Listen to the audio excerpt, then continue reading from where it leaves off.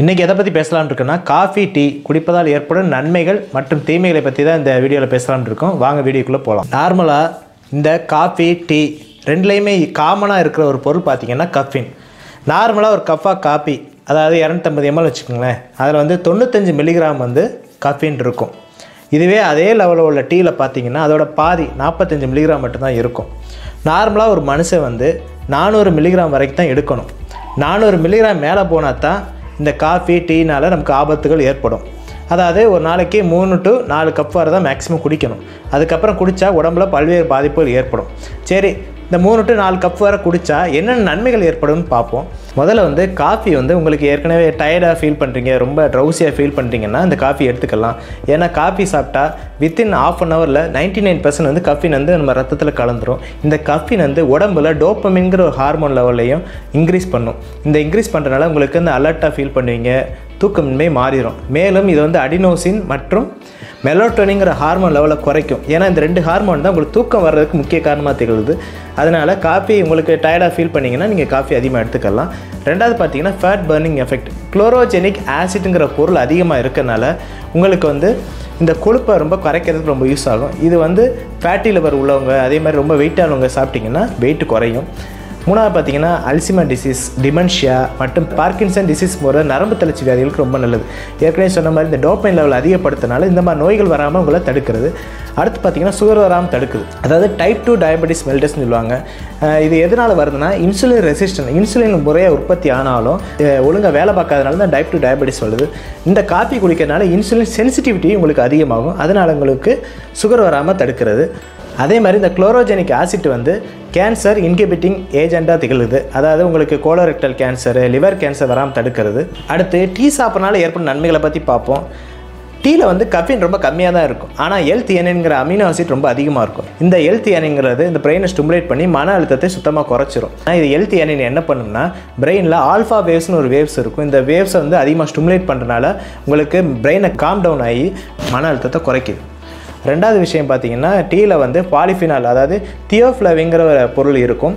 இது என்ன பண்ணுன்னா ஃபேட்டை குறைக்கும். பேங்க்ரியாஸில் பேங்க்ரியாட்டிக் லிப்பேஸுங்கிற ஒரு என்சைமை குறைச்சி விட்டுரும். இதுதான் ஃபேட் மெட்டபாலிசத்துக்கு முக்கிய காரணமாக தெரியுது. அதனால் உடம்புல கொழுப்பு சத்து குறையுது, உங்களுக்கு ஆட்டோமேட்டிக்காக வெயிட் லாஸும் ஆகுது. மேலும் டீ வந்து மூட்டு வலி வராமல் தடுக்குது, உங்களுக்கு கிட்னி ஸ்டோன் வராமல் தடுக்குது. இந்த காஃபி டீ ரெண்டுலேயும் பார்த்தீங்கன்னா பாலிஃபினால்ஸ் அதிகமாக இருக்கும். இது எதுக்கு யூஸ் ஆகும்னா உங்களுக்கு ஹார்ட் ப்ராப்ளம் வராமல் தடுக்கிறது. அதாவது ரத்த குழாய்களை வந்து அடைப்பு ஏற்படாமல் தடுக்குது. அதனால் உங்களுக்கு வாதம் மற்றும் ஹார்ட் அட்டாக் வராமல் தடுக்கிறது. பாசோல் டைலட்டேஷன் ப்ராப்பர்ட்டி அதிகமாக இருக்கனால உங்களுக்கு ரத்தத்தில் ப்ரெஷர் கம்மியாக்குது. அதே மாதிரி ஆன்டி ஆஞ்சியோஜெனிக் எஃபெக்ட் இருக்கனால புதுசாக ஒரு கேன்சர் செல் உருவானால் அதுக்கு ஓட்டுற ரத்த குழாய் ஓட்டத்தை தடை பண்ணுறதுனால கேன்சர் வந்து மேலும் பரவாமல் தடுக்குது. சரி, இந்த டீ காஃபி ரெண்டுக்கும் உள்ள சேம் ஆக்ஷன் என்னென்னா ரெண்டுமே வெயிட் லாஸ் ஆக உங்களுக்கு பயன்படுது, கேன்சர் வராமல் தடுக்குது, எங்களுக்கு எனர்ஜி பூஸ்டிங் ப்ராப்பர்ட்டி அதிகமாக இருக்கலாம், உங்களை எப்போவுமே அலர்ட்டாகவும் ரொம்ப சந்தோஷமாகவும் வச்சுக்கிறது. இது எல்லாமே அளவோடு சாப்பிட்ற வரைக்கும் தான். அதாவது ஒரு நாளைக்கு 2 to 3 கப்பு ஒரு சாப்பிட்ற வரைக்கும் எந்த விதமான பிரச்சனையும் கிடையாது. இதுவே உங்களுக்கு 5 கப்புக்கு மேலே ஒரு நாளைக்கு தாண்டுதுன்னா அப்போ தான் ப்ராப்ளம் ஸ்டார்ட் ஆகுது. அது என்ன ப்ராப்ளங்கிறத இந்த வீடியோவில் பார்ப்போம். காஃபி அதிகமாக குடிக்கிறவங்களுக்கு என்ன பண்ணணும்னா ஹார்ட்டில் ப்ராப்ளம் உண்டு பண்ணும். உடம்புல எல்டிஎல்ல கொலஸ்ட்ரால் லெவல் அதிகமாகும். என்ன டாக்டர் போன இதில் தான் சொன்னீங்க ஹார்ட்டுக்கு ரொம்ப நல்லது, ரத்த குழாயில் அடைப்பு ஏற்படாது, ஸ்ட்ரோக்கு வராமல் தடுக்கும், ஹார்ட் அட்டாக் வராமல் தடுக்குன்னு சொன்னீங்க. அப்புறம் ஹார்ட்டில் ப்ராப்ளம் உண்டு பண்ணுன்னு சொல்கிறீங்க, எல்டிஎல் கொலஸ்ட்ரால் அதிகமாக கேட்குறீங்களா? ஆக்சுவலாக காஃபியில் மொத்தம் 3 டைப் இருக்குது. ஒன்று வந்து unfiltered coffee, unfiltered coffee and instant coffee. பொதுவாகவே இந்த காஃபி கொட்டையில் பார்த்திங்கன்னா கொழுப்பு சத்துள்ள பொருட்கள் அதிகமாக இருக்கும். இந்த ஃபில்டர் காஃபி அண்ட் இன்ஸ்டன்ட் காஃபியில் என்ன பண்ணுவாங்கன்னா இந்த கொழுப்பை வந்து ஒரு பேப்பர் ஃபில்டர் வச்சு ஃபில்டர் பண்ணுறதுனால இந்த ஆயில் இல்லாமல் தான் இந்த ஃபில்டர் காஃபி வருது. அதனால் எப்போவுமே ஃபில்டர் காஃபி அண்ட் இன்ஸ்டன்ட் காஃபியை அதிகமாக குடிங்க. இது ஹார்ட்டு சம்மந்தப்பட்ட ப்ராப்ளத்தை உங்களுக்கு உண்டு பண்ணாது. அடுத்து பார்த்திங்கன்னா ஹார்ட் ரேட்டை இன்க்ரீஸ் பண்ணும், இதய துடிப்பை ரொம்ப அதிகப்படுத்தும்.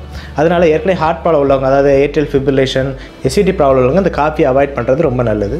அடுத்து பார்த்திங்கன்னா இன்சோம்னியா, அதாவது தூக்கமின்மை.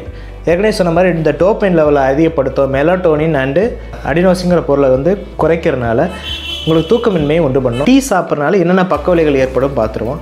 மொதல் ப்ராப்ளம் பார்த்திங்கன்னா அயன் டெஃபிஷியன்சி அனீமியா.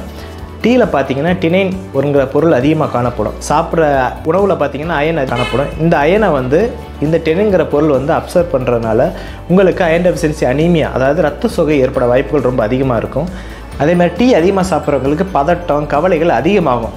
2-3 கப்பு சாப்பிட்டா பதட்டம் படவெடுப்பு குறையும். ஆனால் இது 10-15க்கு மேலே நீங்கள் டீ சாப்பிட்டிங்கன்னா இந்த பதட்டம் கவலைகள்லாம் ரொம்ப அதிகமாகவே செய்யும். அடுத்து பார்த்திங்கன்னா வயிறு சம்மந்தப்பட்ட நோய்கள் அதிகமாகும். டென்னிங்கிற இரிட்டபிள் சப்ஸ்டன்ஸ் அதிகமாக இருக்கனால உங்களுக்கு ஜிஆடிங்கிற நெஞ்செரிச்சல் உண்டு பண்ணலாம்.